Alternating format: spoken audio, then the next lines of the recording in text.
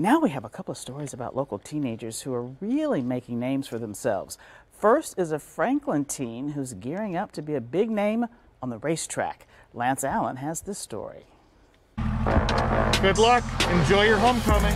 The announcement, like something out of a movie. I'm home.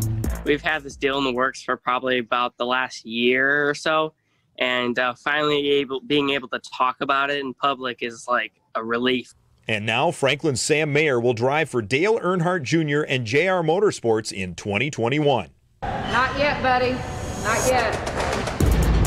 I usually just like, oh no, it's fine, it's all right.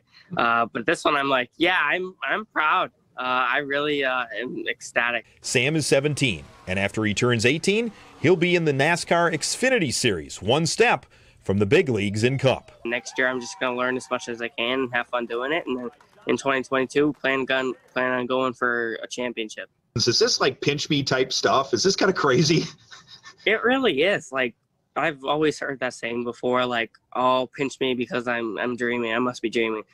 I legitimately woke up with this morning. I was like, wait, am I awake or am I still sleeping? Because it felt really weird. Hard to believe, just last year around this time, we showed the 16-year-old getting his road driver's license. I sped up the pace a little bit too, just to the speed limit, obviously.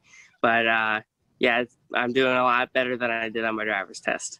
Wise beyond his years, he's on the verge of becoming the next big-name Wisconsin driver. Derek Kraus and all the other people from Wisconsin, like Ty Majeski, that have made it to the top 3 NASCAR series. Everyone looks on them already, and they're already calling them the next Matt Kenseth and all those people. So it's definitely a very big thing to carry on your shoulders. But I mean, I know I could do it because everyone else has confidence in me. Wow, the next Matt Kenseth. That's pretty cool, Sam. We're going to be watching out for you.